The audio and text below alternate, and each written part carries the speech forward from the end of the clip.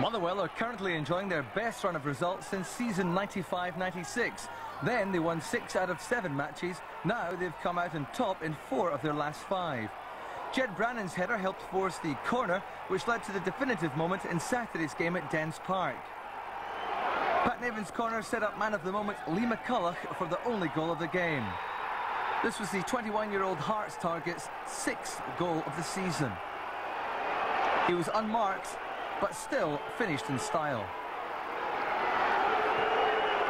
If conceding a goal on half-time wasn't enough to kill off Dundee, one of their own players made sure with this debut disaster from number 35, Nicky Banger. Firstly, he almost removed Benito Kembley's jersey, and as play raged on, Banger got involved in some off-the-ball antics with Motherwell's Michael Durisberg.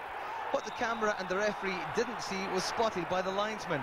This moment wasn't enough to earn a red card, but what followed did, and it was enough for ref Alan Freeland to reach for his hip pocket. The points were never in doubt after that. Dundee 0, Motherwell 1.